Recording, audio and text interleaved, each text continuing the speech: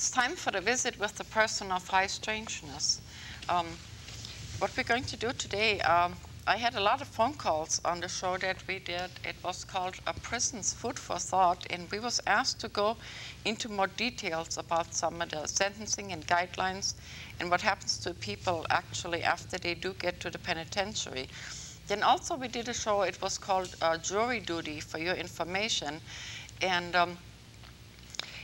in which this is where we showed you that how important it is for you as a citizen to make the right decision, because that's the part of the story that I'm sure that you are not being told when you do vote guilty or innocent. And we had two wonderful guests at that time, Patricia Michaels, I said it right this time, and Tom Stahl. And they were nice enough to volunteer to come and elaborate on some of the things we've already talked about. The other thing I need to mention, as often, Margaret Brennan did the opening shot, and that is the first out of a series of paintings she is doing. They called Welcome to America. So if this painting shocked you, that is the intention, to get your attention and to be a little shocked about some of the things that we do to our fellow man. And so, I guess having said all that, how are you? Did you have a nice trip again? Yes, You I did? Beautiful trip. It was a beautiful sunshine day the day I drove over. Mm-hmm. Well, we try to change the weather and do the best that we can for you. So Thank you. I'm glad we accommodated you. Same for you? Very nice, and it's very good to be here again. Thank you. Maybe we can refresh the friends' memory what we talked about. We talked about the liability of and the rights of a jury, and what it takes for a jury to get people into the prison system. And then in the other show we discussed UNICOR, an organization that makes sure that you work in the capacity for which you intended, which is slavery in America, and it's illegal slavery. And so, having said all that, do you have a preference to go to a certain subject in the beginning at this time? Well, I think that we need to recognize that slavery doesn't always have a capital S attached to it. It doesn't come in on big, bold letters, easily identifiable. We had slavery when we had black people enslaved on plantations, on cotton plantations. But we have modern forms of slavery now. Same principle. Yes, and the same principle applies. However, it's not called slavery anymore. It's called our prison system. To summarize this for you again, the name of the organization eventually became UNICOR. In 1934, President Roosevelt signed into legislation the federal prison industries, and then in 1980 that got renamed UNICOR. It is a stock in that is available exclusively to judges, lawyers, and law enforcement. What they do, they became an industry manufacturing over 300 different products. It occupies about 50 factories that are provided with contracts by the Federal Bureau of Prisons. At last count, their sales were in excess of $600 million a year. And so 9 out of 10 prisoners are nonviolent. So they make sure they have a workforce at all time. So maybe that's why we should go to the mandatory prison sentences. Maybe you'd like to tackle that. Yeah, I would like to talk about that, because what mandatory sentences mean is that you're going to have people in prison for longer periods of time. And if you've got a prison industry set up, and I'm very disturbed that the stock is available only to judges, lawyers, and law enforcement, because there's a built-in incentive to keep sending more workers into prison to work in the company that these judges and lawyers own. I mean, it's like about the height of corruption. You can't think of anything much more corrupt than that. But the mandatory sentencing makes the sentences longer, the person stays in longer, and as the public may or may not be aware, parole has been abolished in the federal system. Yes, it has. Many people still think of prison as, oh, these sentences don't mean much because, oh, those prisoners are just out real short. You know, I mean, they'll be back on the street. Yeah, and then when doing sentencing, they sentence you to months, like 340 months. Oh, that's all, just a few months. But 340 months is 27 years. And I think that's done deliberately so we don't notice that. Yeah. So now we get back to what you were saying. The cruelty is Yeah. not as apparent. And I want to come back to something you said, 9 out of 10 being nonviolent. Yes, what an industry wants in a prison when they're making valuable products, they don't really want criminals.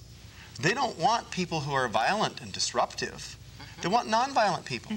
So if anybody is getting back out of prison pretty quickly, the prison industry would have the incentive to influence the prison system to get rid of the violent criminals, get them out, and give us more gentle, peaceful, skilled people, bring them in. So there you have a mandatory sentences for something like drugs, a non-violent, arguably victimless crime, and no mandatory sentences, say, for crimes that are more violent than that. Exactly. Home breaking and things like this. Now you see, Dave, what it does. And then by the high return of, you know, for parole violations or whatever a small thing there is, it's a lot easier to re-employ them than to retrain them. And at the same token, what this also does to the everyday person is they are able to underbid some of the local establishments and run businesses into bankruptcy. So it's really a double-edged sword that I believe every person should look at, you know. And we say our taxes goes to the prisons. Well, it does, but they pay for a lot of things. The telephone, we can do a whole show just on the telephone calls. You're familiar with that? We talked about that. Was that you? Where the person calls you collect and they cut you off. So that's another whole industry there. Yes. I think there's a whole sub-industry in the prisons of the very costly phone calls to the prisoners' families and also in the mail that the prisoners are allowed to receive and not receive is very tightly controlled. So you've got some real abuses of power going on here that goes way beyond any legitimate penal objectives. Yeah, and even the visitors now, for instance, if you go visit somebody at a penitentiary, I don't know if that applies to attorneys. The only thing I've witnessed there, and the friends know I go to the penitentiaries quite often, every once in a while they will even change the rules on an attorney. One day he can take a briefcase, or she can wear high heels, and the next day that's not acceptable. What that means, you have to get back in your car, go back to your office or your hotel. If you don't have what's called for the day, then you have to go make a purchase. And often thought they got a kickback from that. So you're always on their time. So we are victims of that also. And I don't know how we're going to change it, but I sure like to do something about that, you know. Well, on that note, it is interesting to notice in some ways the rise of the police state in America. And we have a police state now, and there is a newspaper I'll hold up here. I suppose let the people focus on it who have cameras. It says, debate grows as the prison population nears 2 million. 2 million prisoners in the United States. I'll hold that. Yeah. I had some of the guys sent some things to me from the penitentiary, and it quoted Jesse Jackson that it's like $8 billion is spent for education and $23 billion is spent for prisons. Now, something's wrong with that. Go ahead. Well, I was just going to mention that our prisons now in certain states are becoming whole little cities unto themselves. It's really the prison industry has grown up. It's a whole bureaucracy in and of itself, and it's a lot like the rest of our government. It's just grown exponentially. It's grown at leaps and bounds, and we don't seem to be able to control it. The prisons are paralleling that, growth in government. They're out of control, basically. Yeah, and it's not only the people inside that, have consequences. It's the families. It's, like I said, some of the local businesses. And we really need to look at that some other kind of way, because we cannot enslave people. Now, on the prison show, the young lady said that, and unfortunately I didn't verify that, but in the Constitution where it says that slavery is abolished unless in the setting of a prison, is that really a law? That is true. That is okay. the 13th Amendment to the United States That's Constitution right, says, and I'll paraphrase, ordinarily have a copy in my pocket, I don't today. It says that no condition of slavery or involuntary servitude shall exist in any state or in the United States except upon conviction of a crime. Yeah. And that leads me to something that Ayn Rand said. She said the government has no power over innocent men. It only has power over criminals. And so for government to grow and its power to grow, it must make more and more men and women into criminals to get power over them. And that's how we see the growth of our laws. More and more laws, more and more crimes. We have about 2 million laws now, so that anybody just about can be gotten for anything and then sent away for a long time. And then also what it does, when you look at the age group, and I go to penitentiaries often, some of them are as young as 16, and then some of them as old as 70-something, but on an average, the average inmate that I've seen, and keep in mind I go to the visiting room, I would say they are between 22 and 41 years old. They're mostly minorities, most of them Afro-American, Cubans, some Latinos, lots of Native Americans, and very few Caucasians per se, because they come in a different crime. They don't come too often into the drug criminal element. They come into making the bombs, and because from the military that's what they learned, and in order to get them off the street they have to put them in a different category. So we learned how to classify that. And so you take that whole middle piece of males out of society. If they get out tomorrow, they can't vote. So you have a whole generation that is speechless. That's right. And disenfranchised, so they can't participate in the political process. They can't really come back after they've been incarcerated and do something to change the unjust laws that they were convicted under, or do something to change the political stripe of the people that are in power. They're really powerless. And I understand you're more familiar with women prisoners? Well, I'm somewhat, because I have a friend that is incarcerated at the present time, and she hasn't been incarcerated very long, but I'm really having my eyes opened about what it's like for a friend to visit someone in prison and send mail to them. I found out just recently that in our prison system in Washington State, you can't send stamps to prisoners. Well, I would question that. What possible harm can come by sending stamps to a prisoner? I mean, obviously a prisoner could use those for their personal mail, but I see no problem with that. I asked that question. I can help you with that. The reason you can't send stamps because you could have removed the glue, then you can put drugs under it and put an acrylic over it and pass it in as a stamp. So that's why. That's a stretch. But Boy, that's the reasons that they give you. It's really, especially if you'd be sending the stamps to somebody that had never had anything to do with drugs, right? Why would there be anything on those stamps? I mean, by that same argument, they could keep anything from coming in the prison, even food. Why are trucks bringing food in?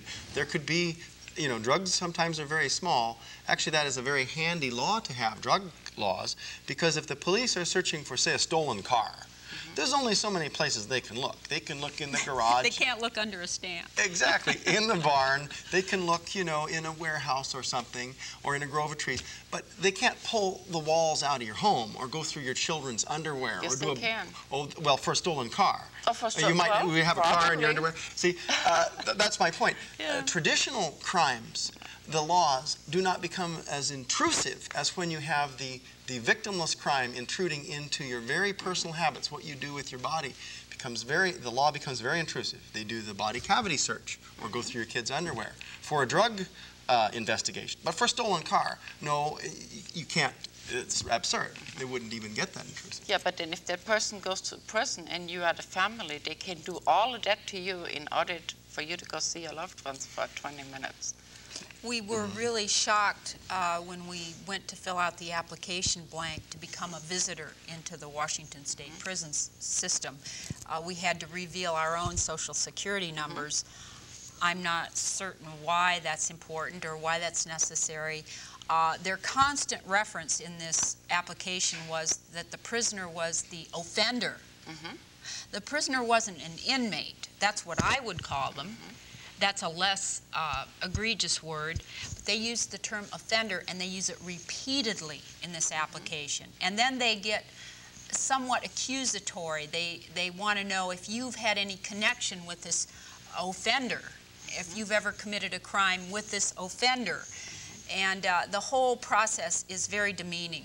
It is. Because I am a citizen. I am merely going to visit someone in the prison system, and I shouldn't be grilled like this. They may have some legitimate reason to have some sort of a cursory search, but I see no reason for the citizens to go through this. I have a citizen story for you. Wow. I was in one of the penitentiaries. You know, you come in, you fill out the papers, like you said, then you go to the metal detector and whatever else, and then they take you to another place and you wait, and then eventually another officer will come and take you to the third place, you know, to be stamped and everything. Well, I had already been stamped. There was a lot of commotion on the other side of the this device, and I couldn't really see what was going on, but it got really, really bad, and then eventually they asked us to leave. No explanation, just everybody leave. So we did that, and it took 3 weeks to find out what had happened. One day they stamp you on the left side, and the next day on the right side with whatever stamp, you know, a fluorescent stamp that they give you. And that particular day, they were stamping the right hand. And a lady came in, an older woman in a wheelchair, and she had got that far. Well, she had no arm, so they wasn't able to stamp her right hand. And because of that, they refused her entry. So understandably, the rest of the women, the visitors, they was gonna snatch this guard and put the fear of God in her, very understandably. But it didn't come to that, so we were all removed. But think of that. Now, this lady was a citizen, not an offender. She just didn't have a right arm for that day. Can you imagine that? Well, this is what happens when we're in a totally powerless position. And the government has all the power. And it can be used very unjustly and very meaninglessly against us, except to always remind us that the person in there is an offender, and that we are coming to see an offender, and that we are the friend of an offender. So they're really putting a black mark on all of us. It's pretty bad. Yeah, it's pretty bad. And so back to the slave thing here for a minute. So this offender gets paid 23 cents an hour on an average. And out of that, you know, they buy their clothes and everything, and the rest of the money comes from the offenders' friends and families, because nothing is free. We as taxpayers pay a lot of money. I don't know how they're using it, because here they double jeopardy. They're paying for everything again, you see. And I don't know where we could even start to change that, unless just make people aware of it. But most people don't want to hear that. Well, most people like the idea, I think, that it's healthy for someone to be occupied meaningfully in prison, and to learn a trade, and to do a job, and to maybe produce something and get paid. And that all sounds really good, and I think that might be a good idea. But we've carried it to such extremes, and I don't think most Americans are aware of the enormity of the corporate involvement in our prisons, to the point now where we really have a plantation system. This isn't just you know, the average prisoner earning a living and learning a trade. It is really a whole, what do I want to say, an industry that's been built into our prison. It's the phone companies, it's Victoria Principal, they're total sweatshops. So it's not that they're working for the government or to make the money so they can pay back the taxpayers. That's not even what they're doing. It's slaves. And there's a certain vicious circle to this. As a Unicor and the prison industry with all their prisoners makes products, you pointed this out, these products compete or can compete in the free world area. And so then the blue-collar workers in the free world area, they're put out of business. They can't compete against the slave labor, you know, 23 cents an hour. They lose their jobs. Some of those who lose their jobs to support their families or out of desperation or anger, they might turn to crime. If they turn to crime, guess what? All of a sudden, another slave is stuffed into prison. Yeah, and I think another thing that's happening in our society is that we're really overpopulating the world. We've got something like 6 billion people. 6 billion. And so there's a part of us, maybe it's subconscious almost, where we want to have whole classes of undesirables where we can just shove them off and they can't compete with us for things like housing, food, jobs. So we're a little bit willing to go along with things like the drug war. That'll take whole classes of citizens. And like you pointed out, a lot of young people, a lot of people of color end up in prison. We take those whole classes out of society, and they're not going to compete with me for a job or for somewhere to live or something to eat. And we can demonize them, put them in prison, make them slaves, and then I can get the things I need. And the larger our society comes, the bigger our population is. I think the more this is going to happen, it's like putting the chickens in a cage and overcrowding the cage. Pretty soon the chickens start pecking at each other and killing each other. So we've got that dynamic going on in our country where a lot of people aren't really sympathetic about the prisoners, unless, of course, it's one of their friends. Yeah, and also, I mean, mothers go to prison. I want to get back to that here in just a minute. The children, they become orphans because it is this, now, when you are arrested, especially in the war against drugs, they take everything you own.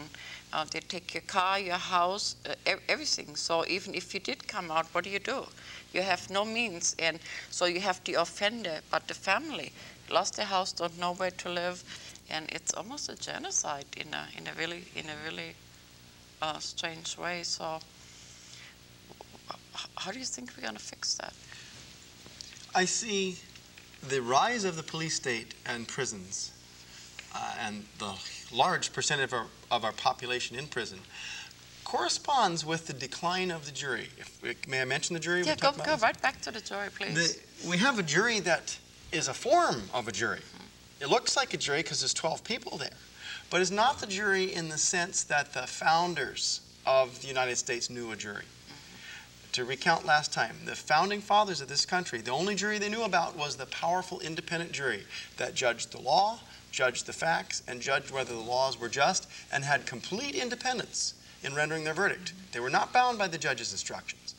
Well, when you have those kind of juries, and the jury hears the facts, and maybe, and in the last century, the rules of evidence were not like they are now, much more evidence came in, the juries would stop this. See, to get people into prison, you have to go through the door of the jury. The jury has to find them guilty.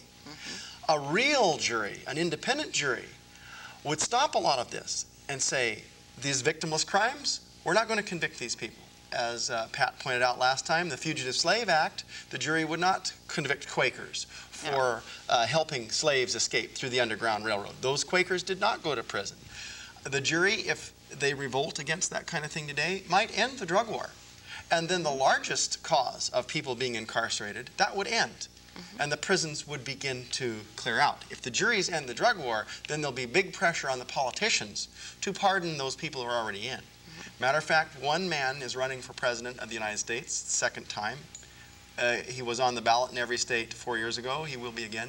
Harry Brown, the Libertarian, he has promised to pardon approximately 1 million people, use presidential pardon powers, at least in the federal system, to take people who haven't harmed anyone, nonviolent people, and take them out of prison. That would not make him a very popular president. I'm sorry. It may not. Another thing I think that is feeding this vicious cycle of putting people into prison is the plea bargaining system. Oh, yeah. It's really gotten to be a little industry in and of itself.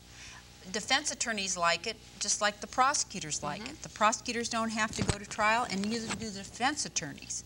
So even when you have an innocent person, if they feel threatened enough that their conviction is so certain and that their penalties are going to be so severe, a lot of times they will just confess or agree to plea to a lesser offense so that they'll get off a little easier. But they will end up in the prison system. Yeah, but now the case that Omar, in my book, the thing here is, first of all, he was innocent. And then when the plea bargaining came, they wanted him to plead guilty, and so that would give him 20 years and a $2 million fine. So they took everything, but you're going to get $2 million, you see. So that's the whole thing. Then he retaliated against that. He did take his chance with a jury. And when the jury couldn't make that decision, they went to the judge, and they repeatedly refused to give new instructions. So a lot of people fall to that crack. That's really what happens. You know, and as regular people, we need to look at the whole picture, you know, like we do sometimes. I think the whole stretch of history shows that the jury, when they receive all the information they need to receive, they will come to a just verdict. So a lot of times when we have trials that we think went the wrong way, you really need to know what went on behind the scenes, how that jury was selected, what kind of jury instructions they got, whether they were told repeatedly they had to apply this law even though they felt it wasn't a just law, what evidence was allowed in. The evidence basically is controlled by the judge, and it has been said by famous people, and I can't remember who they are, but it's a good point well taken that really the most critical evidence is usually the evidence that was hotly debated by the lawyers and that it was kept from the jury. Yeah. That is usually the evidence that they really need the most. Need the most, yeah. So we shouldn't blame the juries, because in the whole stretch of history, when we've had what Tom referred to as independent juries, juries that are powerful, juries that hear all the information, they will, by and large, do the right thing. We even had white slave owners serving on Fugitive Slave Act cases that acquitted fugitive slaves and people that harbored them. And these were slave owners who may have had slaves of their own, but there was a part of them, another part of them, that maybe that more subconscious